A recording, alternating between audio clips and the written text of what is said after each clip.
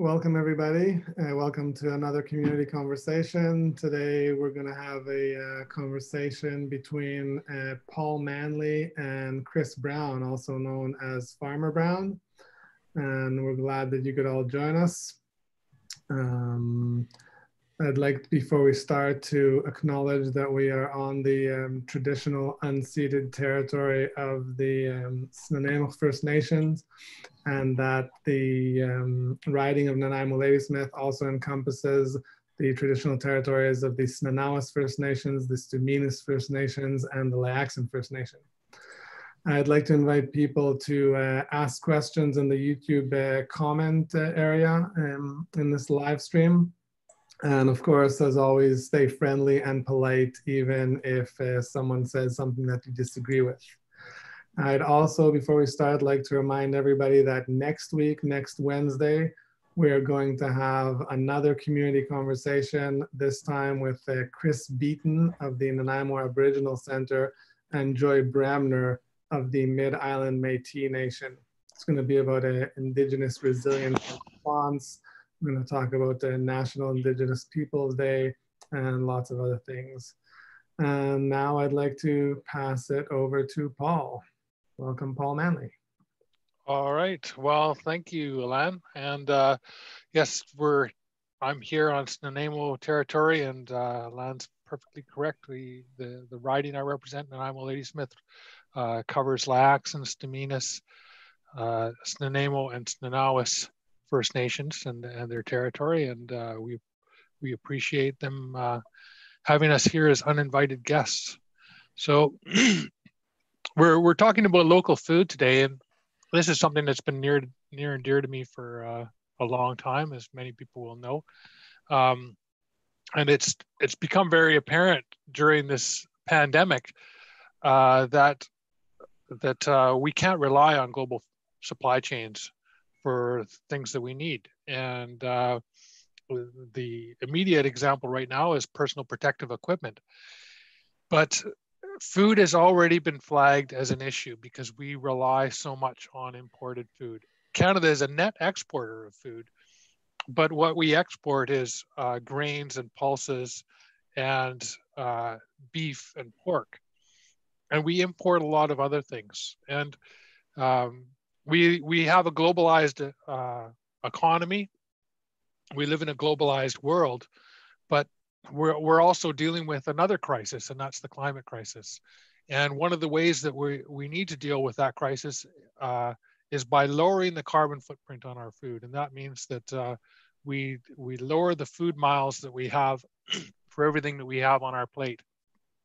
And that's really important. It's something we can do, each and every one of us, by choosing what it is that what it is that we're going to eat and what it is that we put in our fridges, and what we do with our yard space if we have some, or our balcony space if we have some.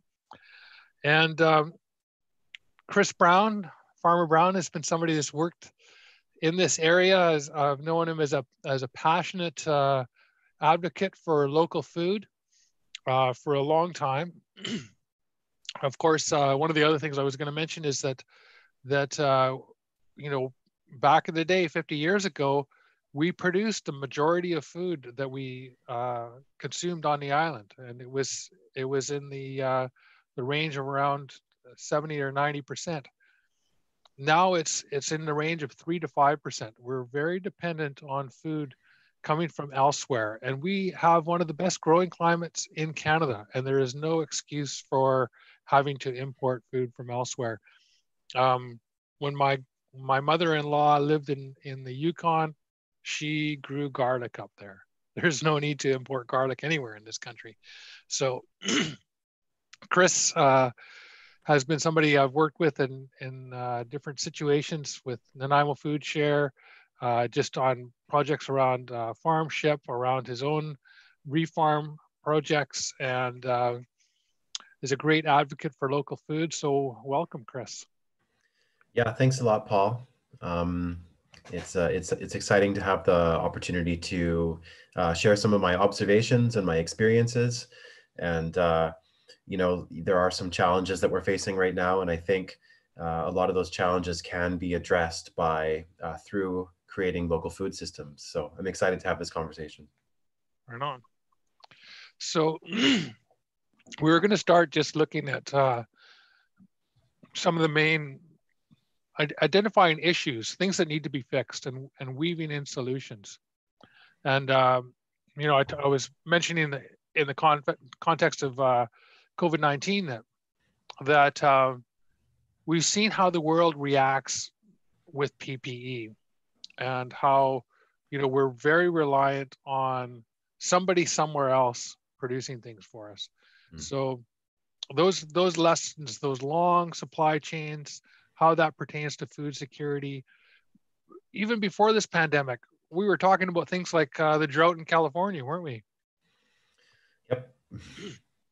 And the writing's been on the wall for a while that we're very reliant on other regions and other places. And you know, we have a president in the United States right now who's a little bit mercurial and makes decisions on the fly based on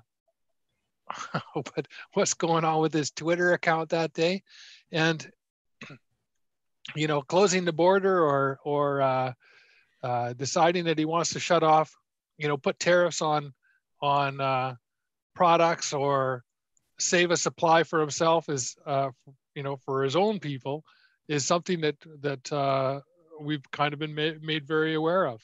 Mm-hmm. So maybe you could talk a little bit about some of these other issues, Chris. Yeah, sure. So I actually got into agriculture from studying anthropology, and the story went that societies fail or succeed based on how they manage their farmland. And so that was a pretty big light bulb moment for me. And that's when I was first learning about the challenges of climate change and kind of the plight of the future ahead of us. And what I came to understand was one of the things I could do to help my community and my family and nature was grow food. And it's been quite a learning experience. I want to start by thanking all the mentors that I've had along the way, my teachers and some of the experienced older farmers that I've worked with. There's this ancient tradition that we're all part of here in a globalized world, and that's agriculture. We all eat. It's one of things we have in common, and I think it's a really important starting point in looking at the challenges we're facing. So yeah, there's this COVID crisis right now, and it's highlighted some of the fragilities of our system. And I think what we want to do in this conversation is talk about how we can look at some of those weak points and address some of the problems. So you were mentioning personal protective equipment as kind of like an eye opener. You know, we live here in this riding in Nanaimo, Ladysmith. You know, we're on an island, and we're importing the majority of our food. And if the ferries stop, then we're in an increased crisis. So, you know, what does food production on Vancouver Island look like? And how can we use, you know, how can local agriculture address climate change? Yeah. Yeah. So one of those things is just the age of the farmers here. So there's in Canada in general, is the average age of a farmer is 55, and transitioning farming and transitioning that knowledge. There's been this kind of misconception that people aren't interested in farming at all, and I've just found that that's not true just by meeting people like you. And we actually met when you were an anthropology student at VIU, before you got into the whole farming thing. But for me, I started digging up my lawns decades ago. I learned to garden from my grandmother, and you know, I think since my mid-20s probably I started gardening in the houses that I had, and digging up lawns and growing permaculture, and just trying to, based on environmental reasons, but also knowing where your food comes from. And I actually just really enjoy growing food. But I can't grow enough to feed everybody. So we need farmers, and we need to reclaim the land that we have on the island. And one of the things I've heard you say over and over again is that the number one crop on Vancouver Island is hay. Yeah, and to me, all these challenges now present opportunities. So those hay fields can be transitioned into food growing spaces. And I use the word transition because we need to look at this in a long-term process. It takes a while for farmers to cultivate arable land. And if you're installing an orchard, you're not getting a harvest for, going 8 years or so. And so this is a long-term thing. We're thinking long-term. And, we want to, you mentioned the farming age of the average Canadian farmer is close to retirement. How do we transition that knowledge from those farmers onwards? And, I think we really need to be talking about climate change as part of our regular conversations. And further, the way that global food is grown right now in a for-profit at all costs approach is making things worse. So the clearing of the rainforests and the tilling of the soil and the monocultures and the environmental and social injustice issues, I think this is something that we need to address and can be addressed with local agriculture. Yeah, the pesticides, the insecticides, the fertilizer coming from fossil fuels. And one of the in tandem with the climate crisis is the crash in biodiversity. And so one of the things I've heard you talk about a lot is regenerative farming. So can you explain that a little bit to the folks out there, what that term means and how that works towards improving our lives and improving our chances with climate change? Yeah, so there's a lot of talk about sustainability, and sustainability means sustaining, continuing, and a lot of destruction has occurred to nature. And so the idea of regenerative agriculture is we're actively healing the land.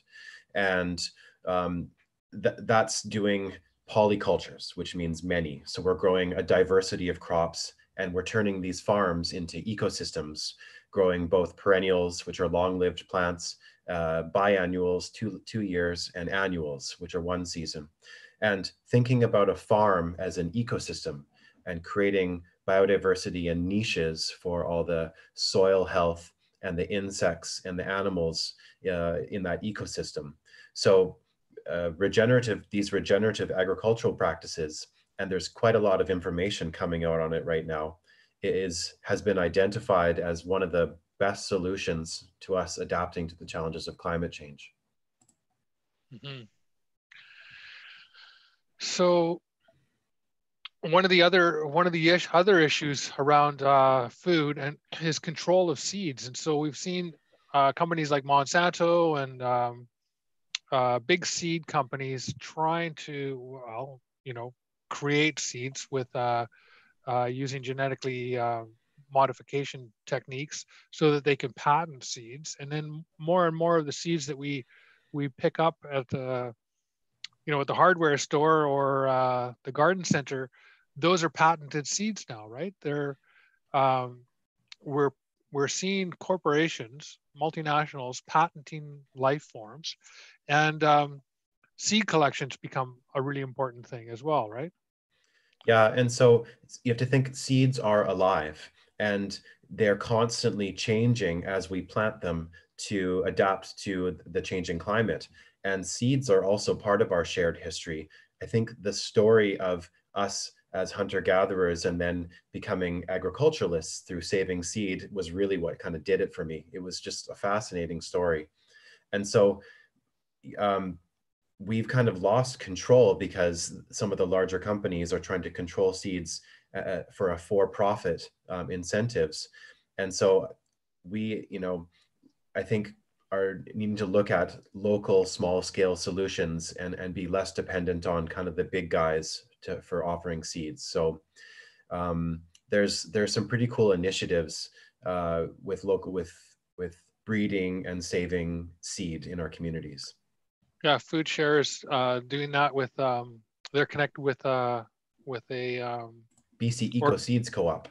Right. So they're creating seeds that fit into the ecosystem here. So after a number of cycles through, those seeds adapt to the microclimate that we have here and thrive. Mm-hmm. Corn is one of those examples of a crop that's been where it's selected and prioritized for uniformity, long shelf life, transportation, all those kind of things. And we end up, there's like multiple different kinds of corn or bananas. There's really one sort of monoculture of bananas now, right?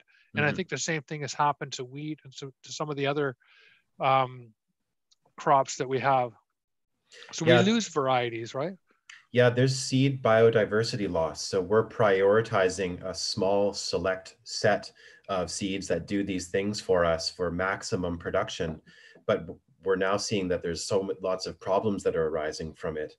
And, there were thousands of types of corn that were grown by indigenous Mexican people and people throughout the Americas. But it's become commercialized. So, as part of reconciliation, even encouraging seed saving is a really powerful thing. Mm-hmm. And of course, food is all about sovereignty as well. So the idea that we can produce our own food as a community, as a region, as a nation is important, but personally as well, it's about our personal sovereignty, and nutrition is so important and so key to our health. And the more processed food that we consume, the unhealthier we seem to get. And that's a key issue around things like diabetes, obesity, cancer, heart disease, all of those things where the interior of your average grocery store is filled with processed foods that are full of chemicals and grown in conditions that aren't, where there's no microbes in the soil. It's all artificial fertilizers, pesticides and insecticides and everything else. And so we've drifted so far away from what natural food is really about. And it's problematic. So we have some bottlenecks to solve, and you've highlighted a few of these. One is distribution and access. Do you want to just talk a little bit about that, Chris? Yeah, so I've been farming here in Nanaimo for the past 9 years, and I've made some observations. And I'm really interested in how do we scale up the local food movement in such a way that it's feeding the majority of the people on the island, because it just makes perfect sense. We live on an island. We're importing most of our food. Everybody eats.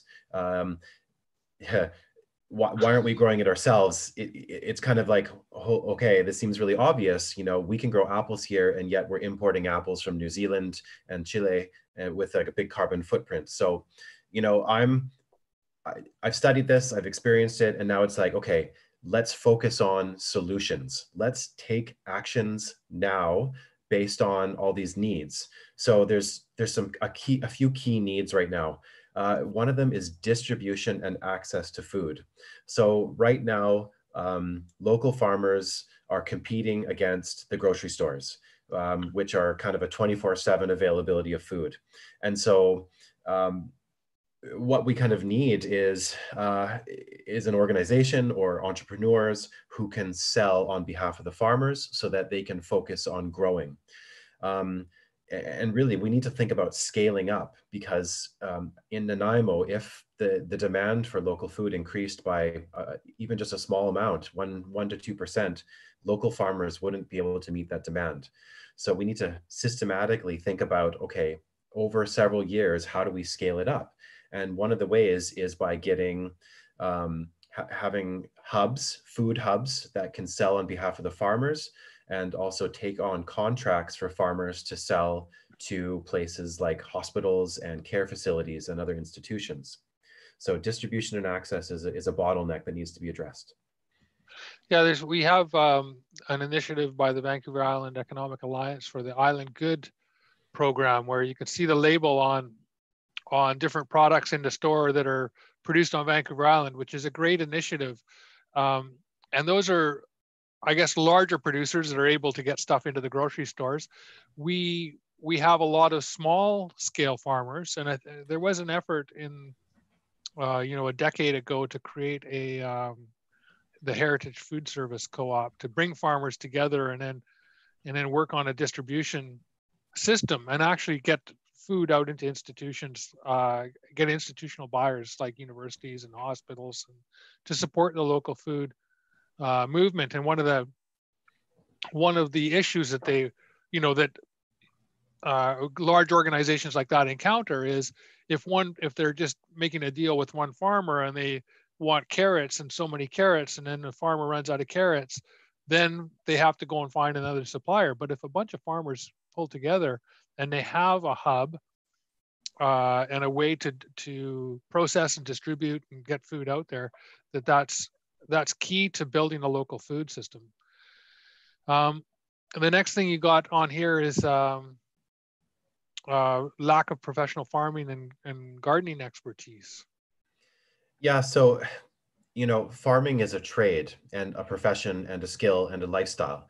And I think this could be one of the biggest bottlenecks right now is who will train the farmers? How do we get this knowledge out there? And one of the most amazing things that's happened through the COVID emergency is this phenomenon of people returning to their gardens. And so many people want to garden now, and they're realizing, hey, I've never really done this before. And so how do we get the knowledge out there and get people skilled up in their gardens? And, one thing is definitely just doing it and trying it and engaging with the seasons. But I'm really interested in societal level change. And so how do we train up teams of farmers who are able to take on these hay fields and grow significant quantities of food that are going to be able to feed cities of people? Yeah, when you mention societal change, it brings to mind too that whole argument about people wanting, like, what does this locally grown cucumber or tomato is like 50 cents more than the other one that I could get at the grocery store that just came in from California. And people need to, stop that mentality. And I think that COVID's actually helping people think locally a lot more. Mm-hmm. So Alan wanted to bring in a few questions from the comment thread. Yeah, there's been some good questions in the comment thread. So Angie asked groundwater licensing. I don't know if you guys know a lot about this. The minimum size of area that can be watered before paying yearly licensing fees is a 1/4 acre. Could this be increased to 5 acres to reduce entry barriers to small farms? Chris, are you familiar with this issue? I'm aware of it, but I'm not sure if I can speak to in depth of it. I think, okay. Water is the issue, and we live in dry times. So I think finding ways to help people water their land sustainably is important. And there's a lot of methods also to swales and swaling and stuff like that to keep water on the land and to make water flow through and leave the land at a slower pace and retain more of it, right? Yeah. So, and water falls under provincial jurisdiction, and we just had an updating of the British Columbia Water Act. There's still some issues with it. I mean, the small farmers are treated the same way that big corporations are treated, and that's kind of a problem. Although we see companies like Nestle being able to draw millions of liters of water for next to nothing, but the licensing part of it, it's important to make sure that that water is prioritized for growing food, rather than all these other uses that can happen that aren't necessary, and especially in the drought times. And I think as far as regenerative agriculture goes, we want to try to create water holding capacity in the land. And that's done by building the soil, ensuring that the soil isn't tilled and exposed to the air and to the sun, and increasing, having polycultures of perennials and annuals in a farm ecosystem. Yeah. Right. So related questions to that more is, so farming as a small business also has more barriers to entry.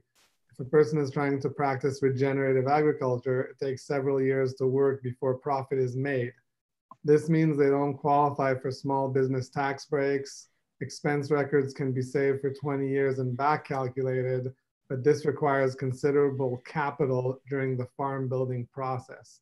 So this is kind of about like the business of trying to start a small regenerative farm. And I'm wondering if you have, what you have, if you can say anything about that, Chris. Yeah, we do need to run farms like businesses. That's part of sustainability. And, we should be able to earn a livelihood farming because, again, everyone eats what we're growing is a higher quality product. And so there should be more demand for it. So this is where I think farmers do need support from the government. I think it needs to be prioritized as a health initiative. The food that we're growing is preventative medicine instead of reactionary. And so what does it look like to help rebuild the small scale local farm economy? What do new progressive loans look like? I heard about one where farmers are offered loans and then they're allowed to repay them by donating that food to a food bank. So there are ways, but farmers need help right now. And this is an opportunity for government to step in to help us. Yeah, Jake was telling me about a program in the States where farmers are actually contracted to grow food for food banks. And I think that's a really good model to look at, because we want to make sure that people that are low income and need the services of a food bank are getting good nutritious food. The other, like the really good model here in the community, is the Good Food Box with the Nanaimo Food Share, where they're growing food at 5 acres and now at the Westwood Farm, and producing a good food box which goes to people on low income, so seniors, students, people with diverse abilities, single parent families, anybody that's in need that needs good nutritious food. And there's a box of fruit and vegetables, and then having these gleaning programs around the community, because people have fruit trees and then they just let the fruit hit the ground and rot. And that happens a lot in our community.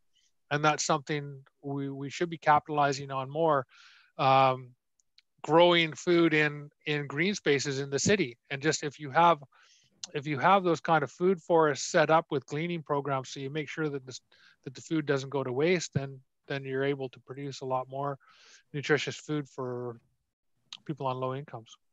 Yeah, pardon me. And supporting farmers. I started off with that supporting farmers piece, getting farmers started out with government programs that actually, could put the food into the hospitals, or put the food into care homes, or put that food into our school system. So when money is being spent on food already for these programs by the government, why not support farmers locally to do it? Yeah, we need, if farmers are able to have known sales avenues, then they're able to plan accordingly. And that's kind of like the CSA model, where people pre-purchase the food and then they receive X number of weeks of produce. So if there was kind of like a government level CSA where new farmers were hired to grow food for institutions like schools, hospitals, care facilities, they may have a better chance of getting off the ground in those early hard years. Yeah, the farmers market model, I mean, it's great, but it's because you connect with your farmer at the market. But if, you know, when you talk to farmers about it, it's a lot of work getting all that stuff harvested and then into town, you know, and set up your booth and sell. And if you don't sell, then, and you've over harvested for the day, then it's problematic, right? Did you have another question, Len? Yeah, so another question is an interesting one. You said that hay is the biggest agricultural product on Vancouver Island. So what happens with all that hay? And if we transition away from hay, is that going to cause a problem? I think it's grown for horses and for cattle and other grazers. And I think that having hay is important way for some people to earn their farming livelihood. I don't want to attack it. I will challenge that it can be water intensive. But one of my friends who I'm working with, he's doing regenerative livestock grazing, high intensity livestock grazing, and moving the animals around on the field where they're eating it and pooping, giving the grass a chance to regrow, is a more productive model for raising meat animals. And then moving them on to the next spot. High intensity rotational grazing. And so I think, like, when I see a big hay field, I just think of it as an opportunity. So I'm not saying, like, let's get rid of all the hay fields. I'm saying let's strategically use these big open spaces and transition them into more biodiverse farm systems. Great. So I think there's going to be more questions, but I think we should go back to sort of the plan, and then we can go back to questions from the audience in a little bit. I think the next spot where you guys were at was about access to land, housing, and farm infrastructure. Yeah. Yeah. So, you know, a lot of young people want to get into farming, and it's a struggle to get onto farmland. And I think part of the vision of permaculture is where you see problems, can you turn that into an opportunity? And so if there is an aging farming population who would like to stay on their land and continue farming it, what would it look like to pair a new farmer with some of the older generation of farmers? And, you know, something we were talking about earlier was on Crown land, they're leasing Crown land to grow trees. Is it a possibility to lease Crown land for agricultural purposes? How can we think outside the box to make land available to new farmers so that their land's secure and they don't have to move? Yeah, and one of the other issues is just the passing of farms down through generations and the amount of taxes that are involved in doing that. And so I've signed on to a private member's bill that will make it more affordable for the next generation to take over a farm without having a big tax bill to do that. So then the next thing we have here is a culture to support local cuisine. And I know, you know, we have some great restaurants in town that they take regular delivery of produce from local farms. You want to talk a little bit about that? Yeah, it's interesting trying to define what Canadian food is, like what's the Canadian cuisine. And for me, it's just like what's eating in season look like. And that's how I identify as my cuisine. And as you mentioned earlier, Canada is the largest grower of pulses in the world. So like, why aren't we eating and celebrating chickpeas more, for example? And, you know, part of this is addressing, like, how do we support people in valuing what we can grow here in our climate, and not saying, okay, this recipe calls for mangoes, so I'm gonna go to the store and buy mangoes. Well, what's in season? How can we use that as a starting point? Yeah, well, that's the other thing too, is that's why we have New Zealand apples right now. Yeah, and it's interesting. I was at one of these forums, these local food forums, and a guy got up and he was super upset about why he couldn't buy a local tomato in January. And I was like, that's an expensive tomato, because you're doing that in a greenhouse that you have to heat and light. And so, you know, we don't need tomatoes all year round unless you want canned tomatoes, which is what my grandmother used to do, is grow a lot of food and can it. And I learned to can when I was a kid as well, and it's something I enjoyed doing, you know, for a number of years. I haven't done it. I just haven't had time to deal with that. But preserving and processing locally is super important. Main Island used to be a major tomato hub. You know, they used to grow a lot of tomatoes there and canned tomatoes and ship them all over the place, just because it was a good environment for growing tomatoes. So we need to think about food in that way, eating seasonally, but also preserving what we have when we have abundance. Mm. And also, you know, the way that a lot of traditional diets work, it's very good for your body. You know, so if you're in a season where you're eating a lot of berries and fruit, it's actually cleansing for you. You know, and in the wintertime, you're eating a lot more proteins and heavy foods, which are, you know, and grains and things like that are slow burning and give you the energy over a longer period when you're dealing with the cold. And in the summertime, you know, just eating your fresh veg and your fresh fruit, super good for your digestive system. Yeah, we're a little bit disconnected from eating seasonally because we are in such a globalized world. And totally disconnected from it. It's kind of created this problem where there's demand for out of season things, and we kind of feel entitled to it because we can get them from the grocery store. And that may be a reality, very likely is going to be a reality that's going to shift as we deal with climate change, where we can't afford to keep importing these things. So that's something that one of the first lessons I'm teaching to my students is what's in season, what are the seasons, and how do we engage with them, and how do we celebrate them? Mm-hmm. And yeah, then, I still have a squash that you grew for me last year. yeah, I'm a big fan of squash.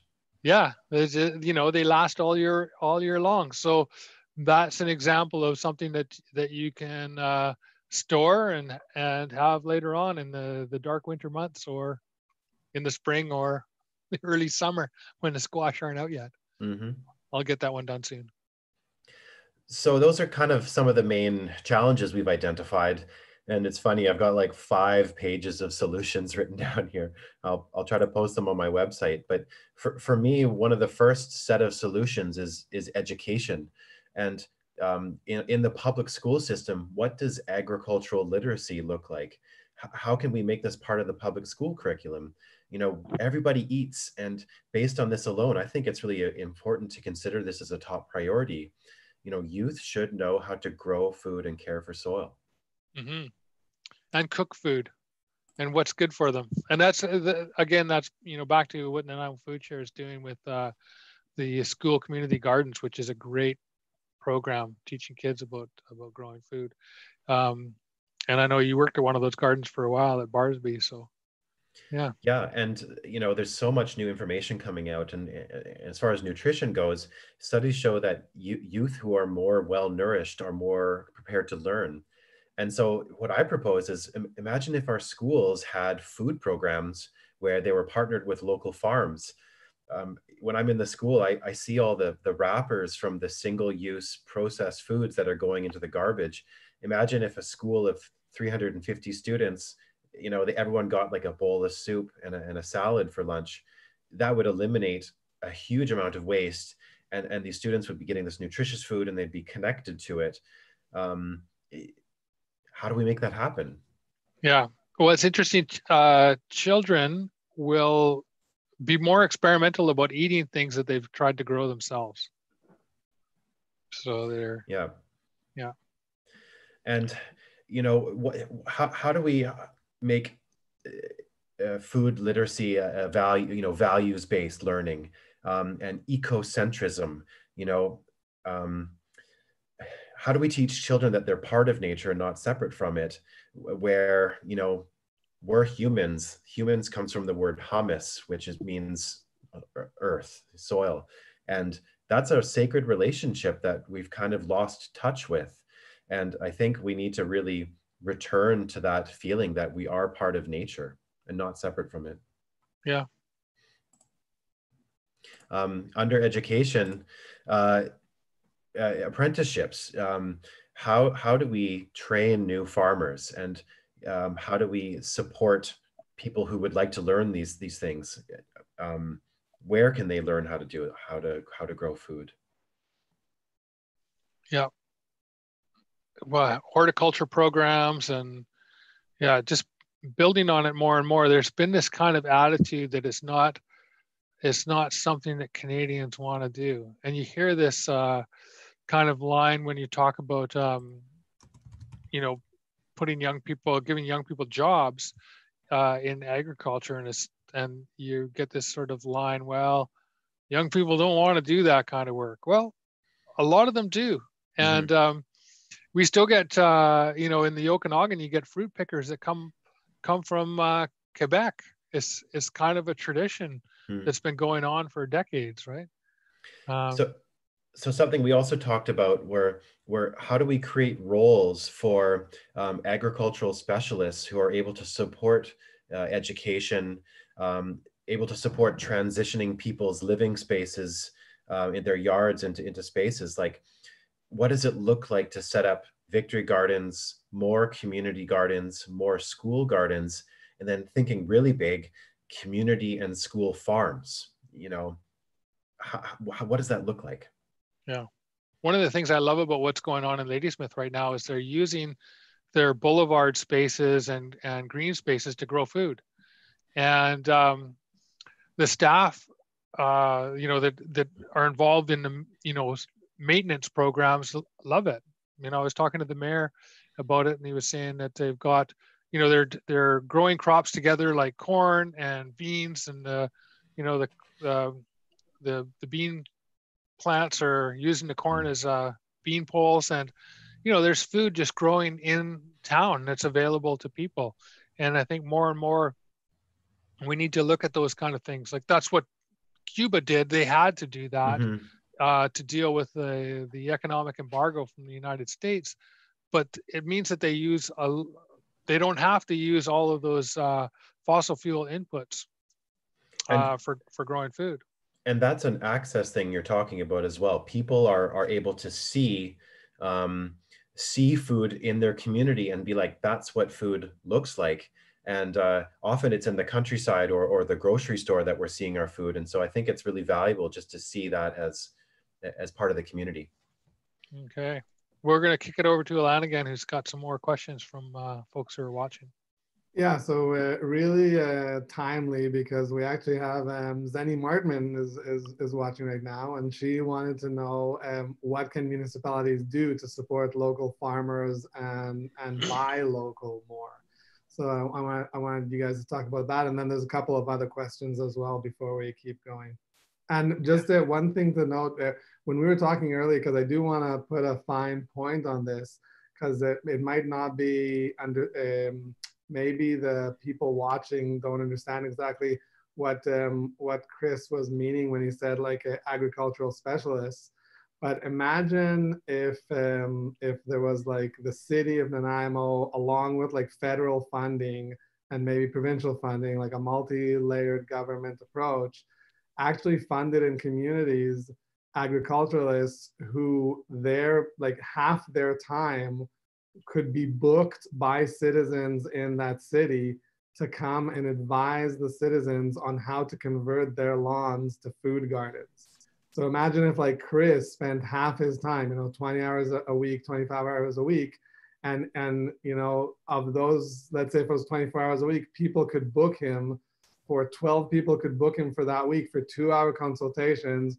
We would come once, kind of assess the property, then come again, do a plan with them, and then sort of every week come to them for 2 hours and sort of help them transition their front yard. So, think big. But let's talk more. I'll pass it over to you for more of what cities and municipalities can do, and then a couple of other questions.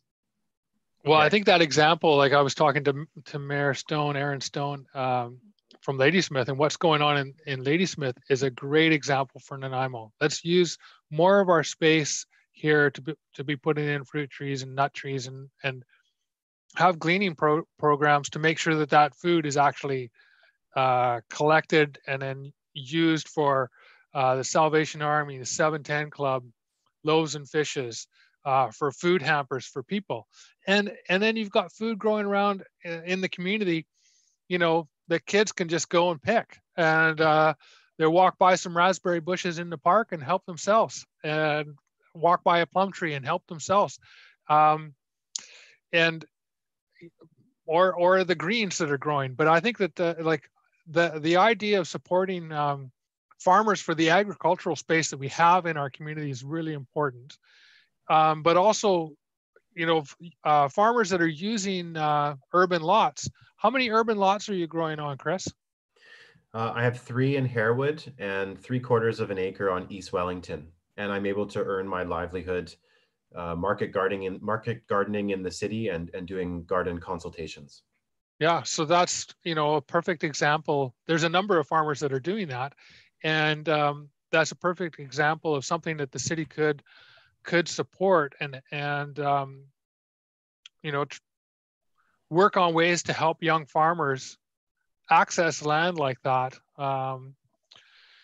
We could have programs where, you know, people do have large lots that they would like to grow food on. And I know, you know, a lot of people, seniors who've grown their gardens for a long time, and then they just find that it's a lot of work, you know, to keep that amount of you know, digging and land preparation up in order to be able to grow food. And so maybe, you know, pairing people up in the community to utilize more of that space. Yeah, in response to Zenny's question, you know, Nanaimo is so beautiful. There's so much parkland here, and there are these teams of maintenance folk who go around and keep the parks beautiful. Imagine if some of their efforts were going towards maintaining food forest ecosystems and starting to create spaces within the city of city-owned land that is for growing food, that then is going to support people who need it the most. There's talk about the East Wellington Park right now, which is along the Millstone River in an agricultural corridor. And what does it look like to develop that site as a learning space, as a farm hub? And so in Richmond, they've got something called municipally supported agriculture, where the city is making available city-owned farmland in partnership with Kwantlen College for young farmers to do their apprenticeships. So they can lease a 1/4 acre or 1/2 acre or a full acre for a number of years and study and do farming on those spaces. The other thing that I think the city can really get behind quick is creating a year-round covered farmers market at Bevan Park. So this is something that's been in the works for about 8 years now, and Bevan Park is old agricultural land where they had the ag fairs. And I think that as far as access goes, farmers have to go in the rain and sell their food. Imagine if there was a Skookum building that farmers could sell at year round. And you know, young people are wanting to go to cities that have food movements. So this would be a really valuable investment in community infrastructure. That'd be a great investment in community infrastructure. And something to write a federal grant for Green Infrastructure Fund. Yeah. Write that grant, Zenny. I'll back it up. I'll fight for it. A couple more questions from the audience. Paul, could the government change small business tax requirements for farms to be consistent with any other small business that are not required to make a profit to claim tax breaks?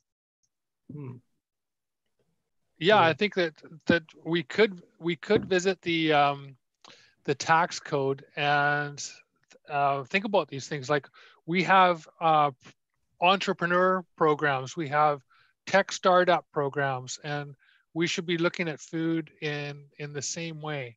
And you know, having tax incentive programs and giving the farmers the space to be able to to scale up, because as Chris was saying, it takes a while to get to the point where you're able to make the money that you need to make a real go of it. And I'll just one more quick thing, and then we'll go on, because there's quite a bit more stuff to cover in the document here.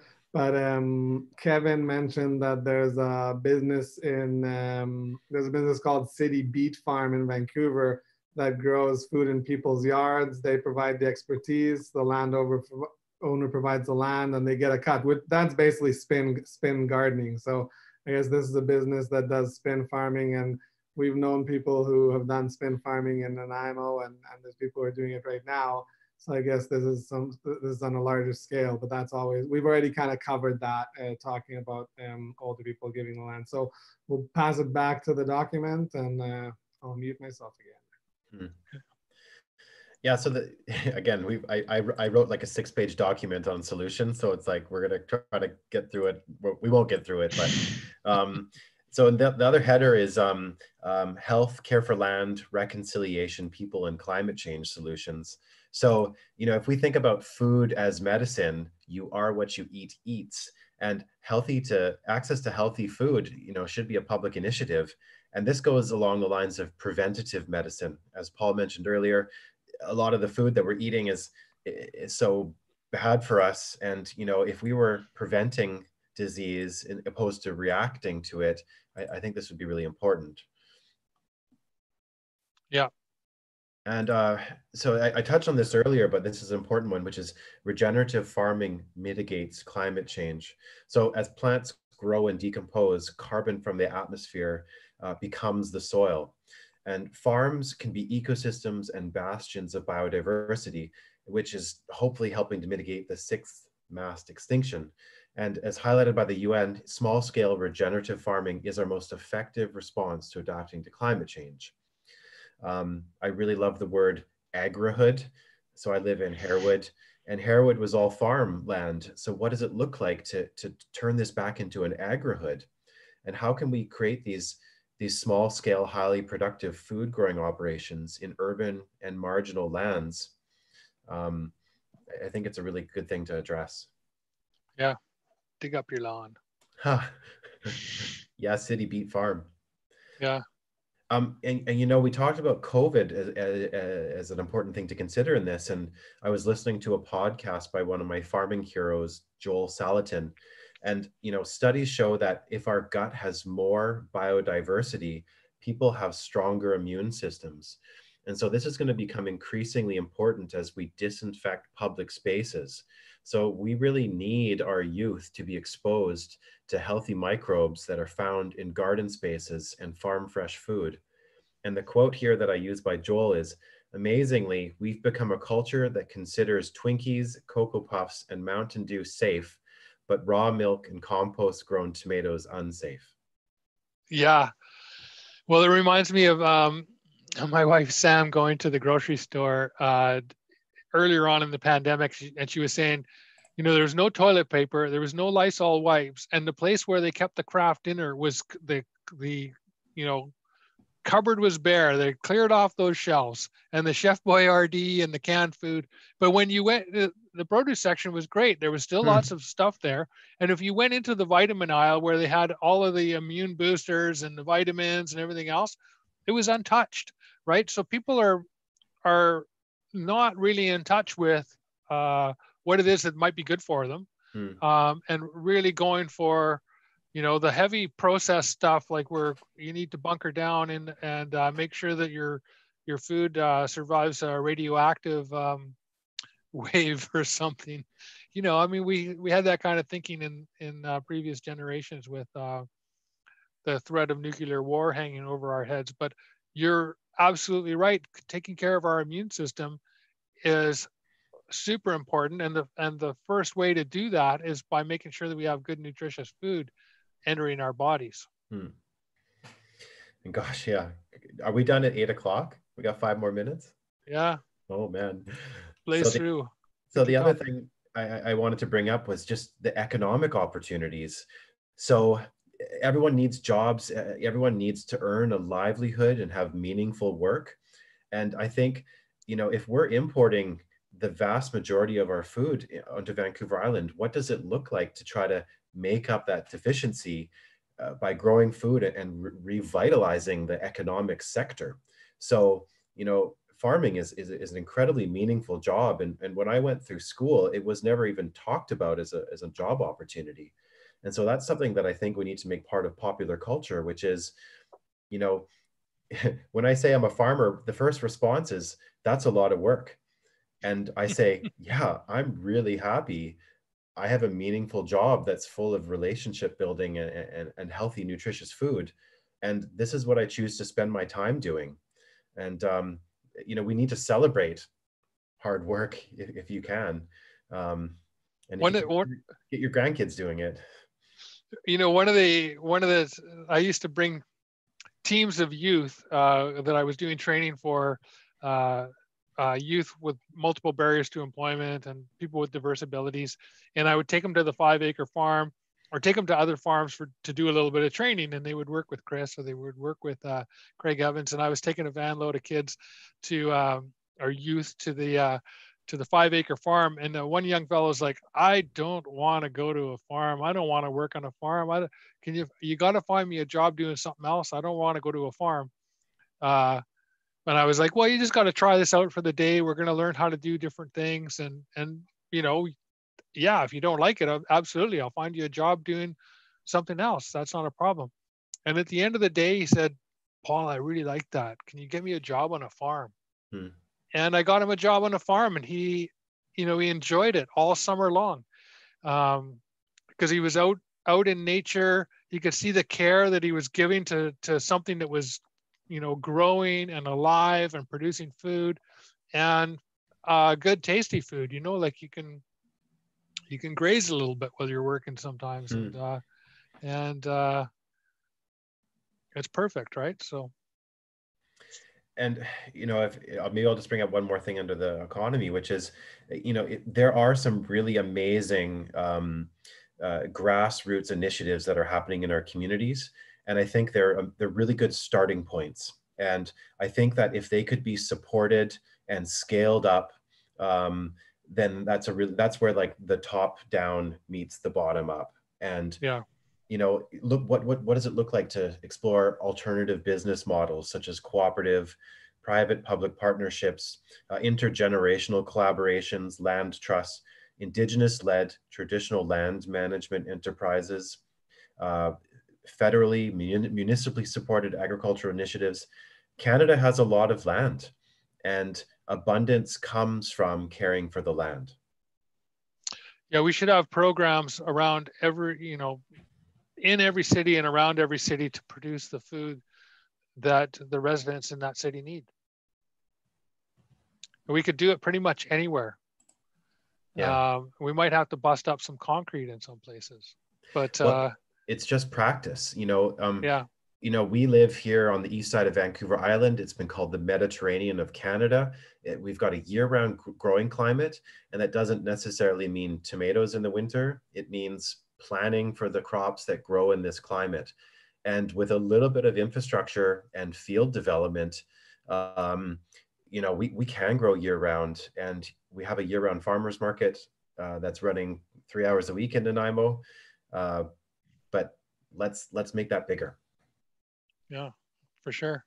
So you've listed off a few different resources and initiatives. We've talked about Nanaimo Food Share, which is got a lot of different programs that people can get in touch with. Loaves and Fishes Food Bank, which is actually their food recovery warehouse, making sure that all of that stuff at grocery stores that goes close to its date doesn't hit the dumpster, but actually goes to people in need. And I've been down there volunteering in the past and done some video work down there. And a grocery store gets a bag of apples and one bad apple in it, and they decide they want to pitch the whole thing. And all you need to do is open up that bag and put the one apple in for the pig feed, and the rest of it's all good for humans. There's the Island Roots Farm Market, which is on Wednesdays, 2 to 6 p.m. at Bevan Park. There's a Cedar Farmers Market. That's at the school again this year. Yeah, Woo Bank School. And that's 10 to 2 on Sundays. the Gabriola Farmers Market, 10 to 2 at the Aggie Hall. The downtown Nanaimo Saturday Farmers is the Gabriola one. Saturday on Gabriola, yeah. And then the downtown Nanaimo Farmers Market. It opens up on June 20th. Yeah, and you know, for me, the thing is, go meet your farmers, get to the markets, have conversations, and build those relationships, and talk to them about how can I get a food box from you, and do you need help on your farm? And you know, it's an intimate thing. Eating, it becomes our bodies, and I think that we need to, you know, put a little bit more effort into that sacred relationship, which is eating food. Yeah, you said it. So one of the people who was viewing said, like, it's okay, you can go long. And there's so much, so it feels like we could do another one of these, but about food. But I do want to say a couple of things. That one sort of quick question that maybe there's a quick answer to is, Chris, are you aware of a community accessible juice press or strainer filter centrifuge to save work? Because somebody has a huge amount of, produces a huge amount of grapes every year. I do remember I was once at Food Share and there was an apple, a community apple press there. Yeah, so they're called, there's one called Pressing Matters in Courtenay, and you can bring your apples there to be made into juice. I know that there's a private business in Nanaimo called Good Life Juice, and you can hire them to make juice. But this is a thing, in this is an opportunity. Entrepreneurs, are you listening? People want this stuff. Like, invest in a community juicer and let's turn our surpluses into juice and value add it. This is what restoring local food economy looks like, is how many opportunities are there to replace the imported things with things that we can produce ourselves. Yeah. Okay. Another, a couple more if we could like do real quick. So this isn't actually a question, it's a comment by Don. We need all food options: soil-based agriculture, aquaculture, hydroponics, aeroponics, forest farming, ocean farming, urban farming, etc. He read about a 29-acre farm in Cuba that was feeding 90,000 people. So yeah, we need to do all those things. And Virat said that let's do everything possible to make our Nanaimo region, Vancouver Island, self-sustaining, so that we don't really have to depend on the mainland or on foreign countries. And I know, big thumbs up to that. I want to remind people again that next week there's going to be a conversation with Chris Beaton from Nanaimo Aboriginal Center, and with Joy Bremner from the Mid-Island Métis Nation about Indigenous resilience and response to and resistance. And there's the National Indigenous Peoples Day coming up. And I really, really want to thank Chris Brown, who's a dear friend of ours and an amazing human, for joining us. And thank you, Paul, of course. And thank you to everybody who joined on YouTube. And thanks for all the good questions to the people on YouTube. This conversation is going to be available on YouTube once we're done. It's going to be posted on Paul's website, and it's also going to be available on Paul's YouTube channel. So you can share this with your friends if you think anybody might be interested in this. And yeah, thanks so much again for joining us for another community conversation. Thank you, Alan, and thank you, Chris, for joining us. Awesome, and tune in next week, and we'll be talking about urban Indigenous issues and how we celebrate National Indigenous Days, People's Day, and virtually. And in the meantime, everybody get gardening, buy local food, engage with your farmers. There's farm gate sales, and lots of farmers have farm gate sales. Get to know your farmers, as Chris says. And Chris does some farm gate sales too. Sometimes plants. Chris, weren't you just selling plants the other day? Or is it this weekend? When were you selling plants? Do some self-promotion, Chris. Yeah. Come to the farmers market. I'm at the Beban Park Island Roots Market Wednesday 2 to 6. If you want some plants, we can make a deal there. And it's all about relationship building. these are the people in your neighborhood, so to speak. Yeah, absolutely. Okay, thanks so much. Take care, Thank you. everybody. All right, take care. Thanks. Thanks. Bye-bye. Bye. Bye.